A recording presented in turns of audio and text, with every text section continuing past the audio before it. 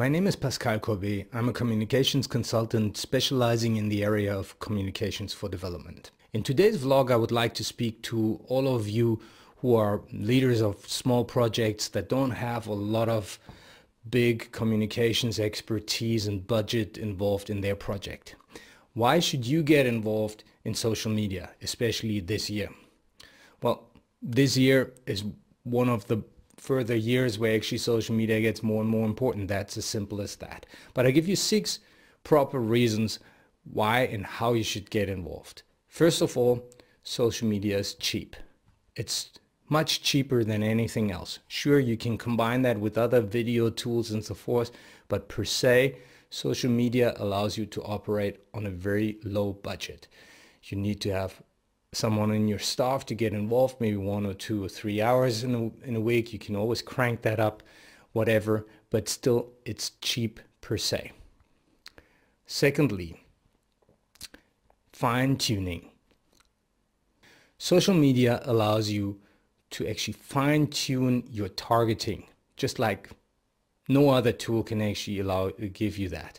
You can actually look on most social media who's online. You don't have to stick a bracket or draw a name onto someone.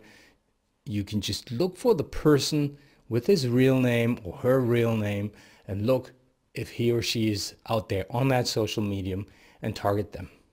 You can go as far as saying you don't even have to be just on that tool, on that instrument, on that tactic, whatever you want to call it. You can actually look what they're doing out there and actually fine-tune your approach to actually be with them in the same tact, in the same rhythm, on the same subject as they are, because being on the same tool per se doesn't mean anything. Thirdly, everybody's talking about that. Personal engagement.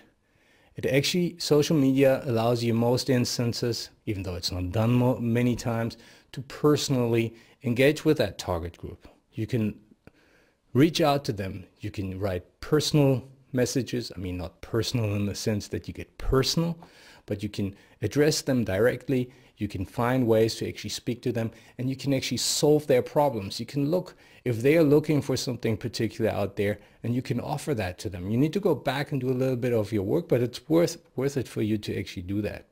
Yeah? So you can offer to them if they're actually looking for a particular piece of information. Fourthly, social media are highly adjustable to your varying budgets, changing budgets and needs. So one year you can do this, next year you can do this. There's usually no problem. There's a certain expectation, but it's certainly not an expectation that is as disappointing for your target group like a website that all of a sudden is only updated with one article every half a year, or a newsletter that doesn't get sent anymore, that shrinks to nothingness, or that. You can always just go with the flow. If you have to post something, you can. If you don't, you write shorter. It's not a big deal.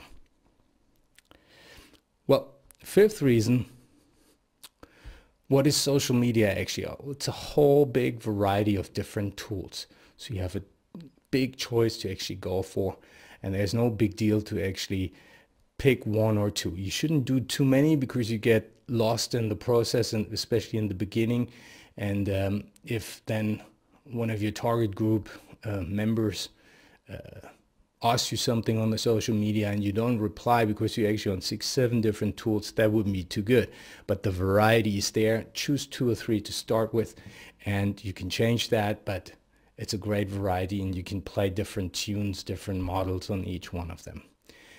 And last but not least, obviously, you don't need to wait for monitoring evaluation reports to actually tell you that something goes wrong, because you get constant feedback from your target group. Perfect. On your content and on your approach, on the way that you do things. If you do it right, you get feedback. If you don't get feedback, then that's probably also feedback. Thank you very much.